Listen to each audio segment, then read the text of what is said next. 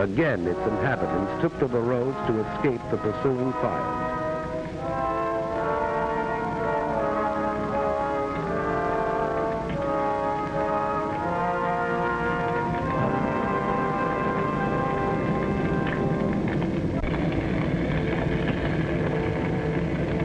The cathedral crashed in flames. The invaders rolled on. Morning found the refugees still fleeing blindly. Reputable observers said these refugees were machine gunned from the air. There is no photographic evidence of this. And this is what they fled. The Nazi machine moved on, and after a day's destruction, paused only to sleep.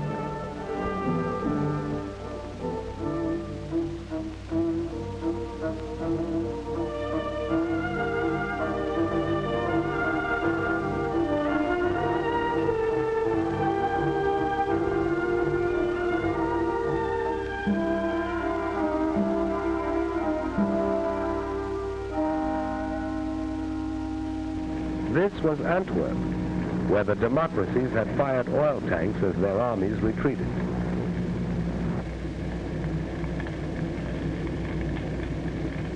The improvised Allied defense collapsed. The British Army was driven into the sea at Dunkirk, according to plan. Dunkirk has been called the triumph of man over the machine.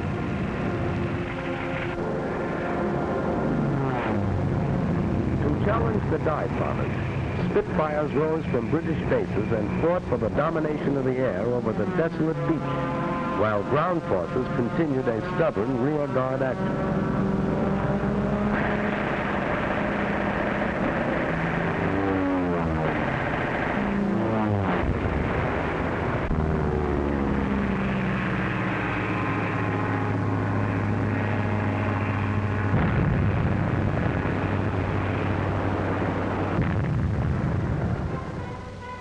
British ships, cruisers, destroyers, yachts, paddle boats, anything that could float, crossed the channel and evacuated some 350,000 British and French troops back to England. For the British were determined to save their men. Here in the wreckage was the story of the epic evacuation. Men walked into the sea and swam to their rescuers. They couldn't take their weapons, trucks, tanks, or guns, but men were saved to fight again. Having slashed through Luxembourg, Belgium, and Holland, 5 German armies fanned out across France. Treachery and incompetence had doomed the nation that only a decade ago had been leader of Europe. Now the campaign mounted in fury as France crumbled.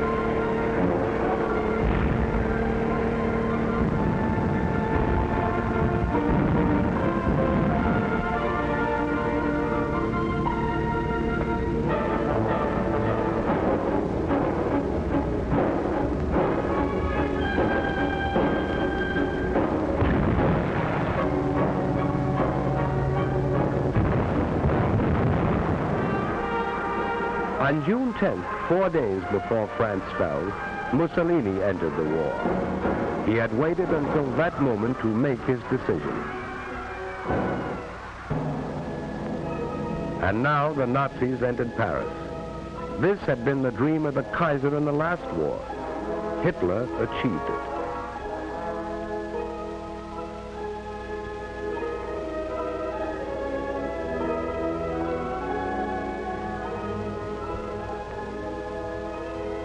And the Maginot Line was still there. The Nazis had merely outflanked it. Now they tried direct attack, and the Maginot Line fell.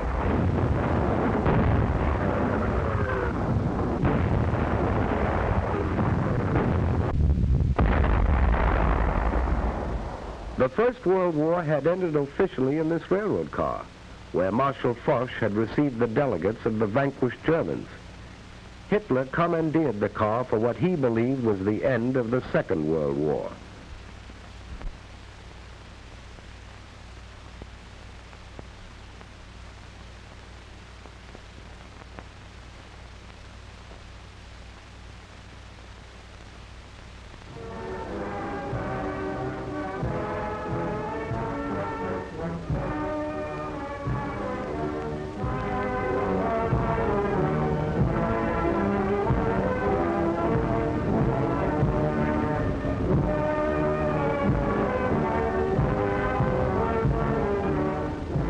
Here at Compiègne, Vichy was born. Hitler was happy.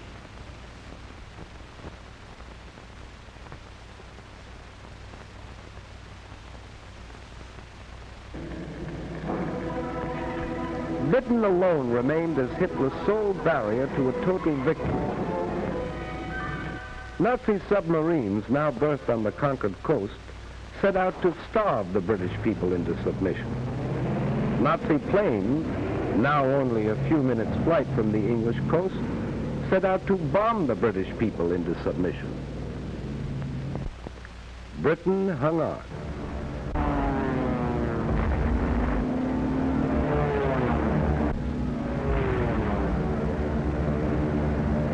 They bombed railroads and factories to disrupt transportation and war production.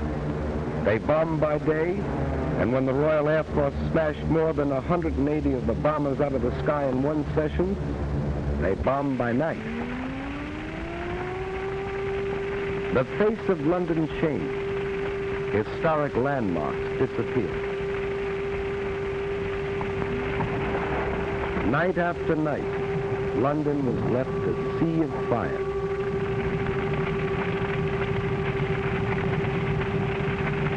Coventry.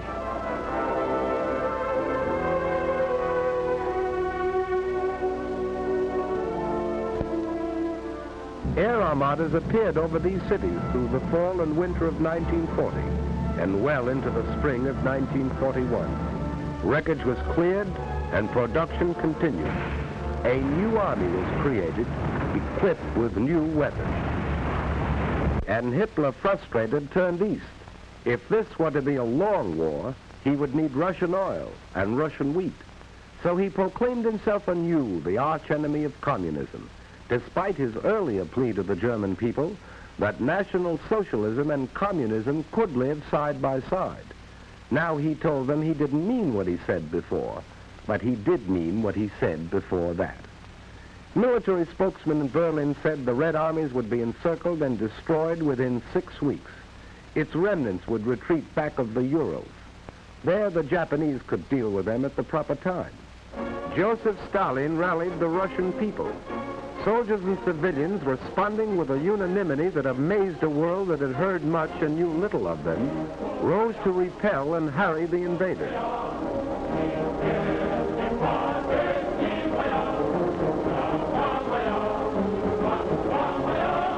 Working with whatever tools they could seize, working against time, men and women, old and young, carved these huge tank traps.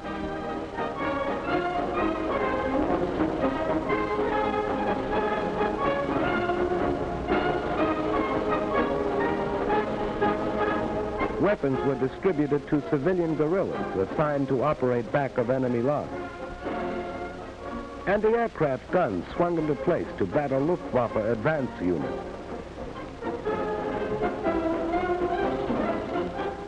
Here was the wheat that Hitler wanted, and Russian men, women, and children were determined to keep it out of his hands. They would have neither food nor shelter.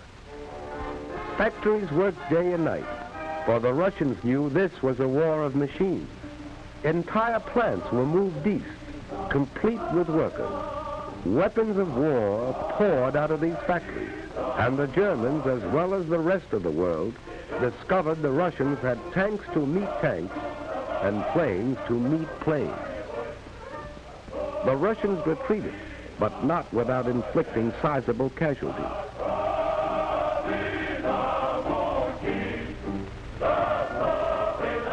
German prisoners captured seemed shocked at the ruthless opposition they encountered. It had been different in France.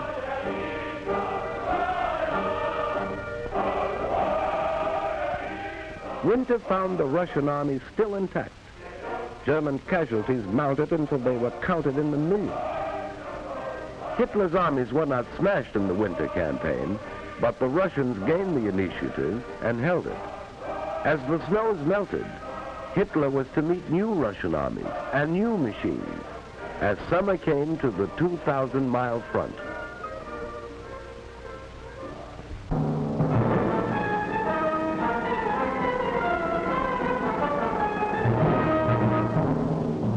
We were not sufficiently on the alert in Hawaii.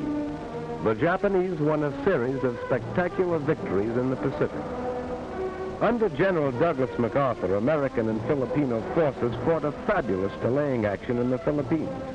Manila was bombed, although it was declared an open city. Because of vast distances, it was impossible to send supplies or reinforcements, and Bataan fell, only when Americans and Filipinos had eaten their mules.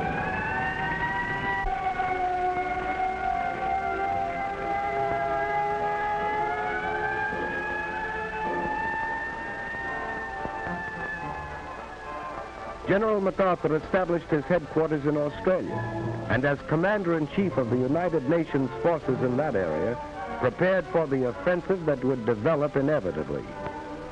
For despite setbacks, we had established a supply chain 6,000 miles across the Pacific that stretched to New Zealand. Like the other democracies, we were not prepared for total war. Fortunately, under the Lend-Lease Act of March 1941, we had set out to become the arsenal of the free and fighting nations. We were determined to supply them with our war goods, whether they could afford to pay or not. We were buying time. Time to convert the industries of peace into war. Time to make ships, merchant ships and warships. Time to make planes and more planes, bombers and fighters, faster, more powerful than any the world had ever seen. Time to make guns and more guns, shells and more shells, tanks and more tanks. Time to gather the huge strength which was ours, to pour the great riches of American earth into the cauldron of war. Iron, steel, oil, coal. Time to build a navy called upon to fight in both oceans and upon all the seas, to convoy men and weapons to Australia, to Britain, to the Middle East, to Russia. A navy that had already undertaken daring raids upon the Gilbert and Marshall Islands and braved Japanese waters, and had taken a heavy toll of the invading forces in the Makassar Straits, and had won the first battle in the Coral Sea. Time to expand a miniature professional army into a modern war machine. Time to take civilians gathered in a peacetime conscription while we were still debating, to mold them into soldiers, train them in the use of new weapons, new tactics. And we were buying time to weld the home front and the fighting front into one. For this was total war, and we realized victories were born in the production line. We needed more ships, more planes, more tanks, more guns, more shells. We were not fighting alone.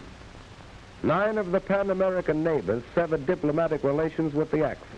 Colombia, Bolivia, Brazil, Ecuador, Mexico, Paraguay, Peru, Uruguay, and Venezuela. At this time, the issue is clearly drawn.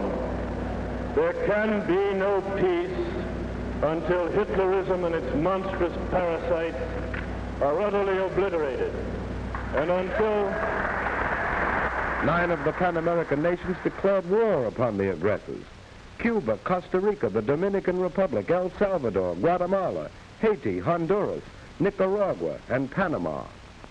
Mexico joined these nations in June 1942. We were not fighting alone. Even in the conquered countries, the will to fight survived. Dutch, Belgians, Yugoslavs, Greeks, Czechs, Filipinos, Poles, Norwegians, free Frenchmen, all fought with us on the far-flung battlefield. Australians, New Zealanders, South Africans, Canadians. We were not fighting alone. In this war of the people seeking a world without war for their children.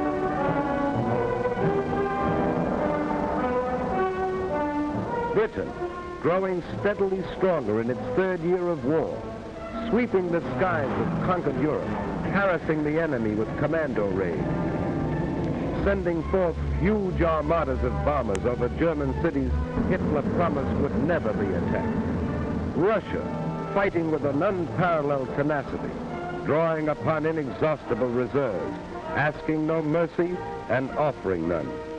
China, knowing the patience of an ancient civilization, surmounting handicaps that would have destroyed other nations, fighting on as it had fought alone. And the people of the United States, an angry people, whose resources and privileges were the envy of the world, offering these without stint, fighting in the factories and the foxholes, fighting in the jungles, the deserts, the frozen wastes, fighting on all the oceans, fighting for survival, fighting a war which would be hard and might be long, but which they would win.